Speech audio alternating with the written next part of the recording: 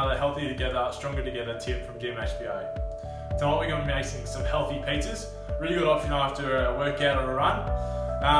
So what we're going to use in our pizzas is going to be some chicken, a nice lean protein, some little bit of pasta sauce, a little bit of cheese, probably not too much of those. I want to keep it nice and healthy, as we said. We're also going to be using a lot of vegetables. So what I've got for me is some capsicum, a little bit of pumpkin I've roasted up earlier, some red onion and some spinach and rocket. Feel free to use whatever veggies you want. Try out a few different options and see what you like, but really load up on the veggies on this because it's a great way to fit them all in. So to start, we're going to use our base, get a little bit of tomato sauce on there, pasta sauce, sorry, and spread it out. So we want to get it nice all the way to the edges, nice even coating, while trying not to use too much. Then we'll chuck on a handful of chicken, try and spread it out there. Go. And now we'll just chuck our veggies in.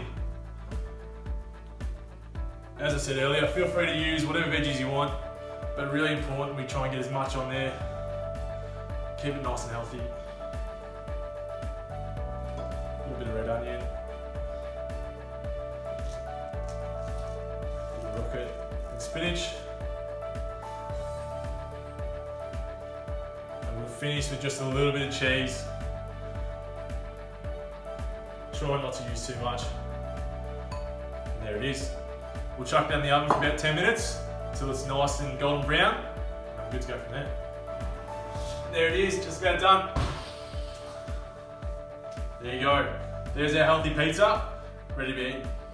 That was another healthier together, stronger together tip from GMHBA. Cheers guys, hope you liked it.